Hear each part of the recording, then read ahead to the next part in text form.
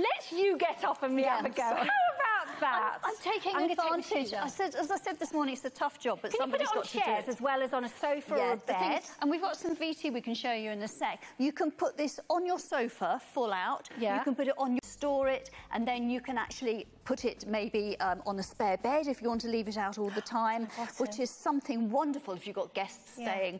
So, Claire, I'm just going to show the viewers here how the remote works. It's like vibrations. It's not like... It's not left. Yes. This is all in your control with this. And lay it on your sofa, put it on your bed. It can be on a sit-up chair if you've got those recliny feet bits. But honestly, it is so lovely. 100 or so of you ordering right now. My arms right now. And Claire, you're doing cardio. I know, look at so I'm really sorry, you were just really relaxed right then, and now you're going to be completely... How funny do I look? I'm on a pretend bike, everybody. That's what it is. So how it works, under your hips and go down and up. So those springs and the resistance is helping you and keeping you nice and supported.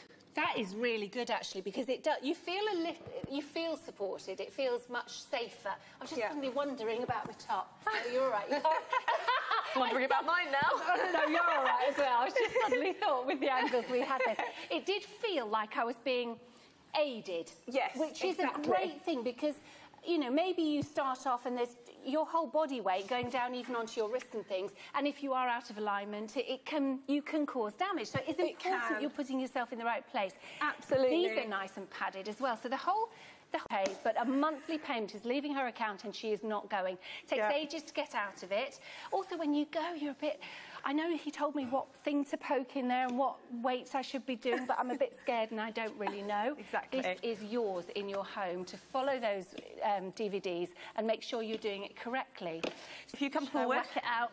Yeah, take it out. I'll take it out. Done. I'll take it out. There we go. OK, thank you. OK, so let's do 5 sit-ups. So you're going to put the handles just under... That's it, just in the middle of your back. Yeah. And I'm going to go down. Ready? Yeah.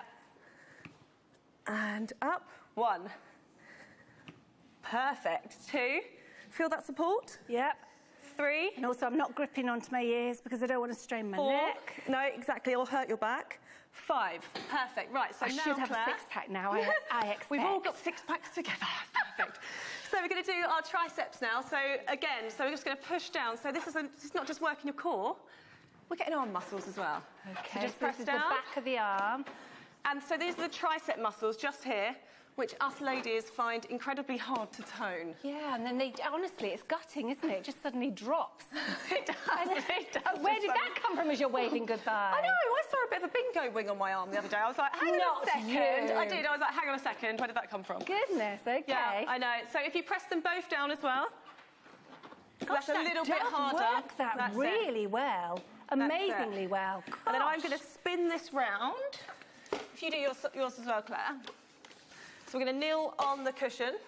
Do you get this little mat, by the way? You do, yes. You get the little mat as well that comes with it. So you get the... So these are these little guns.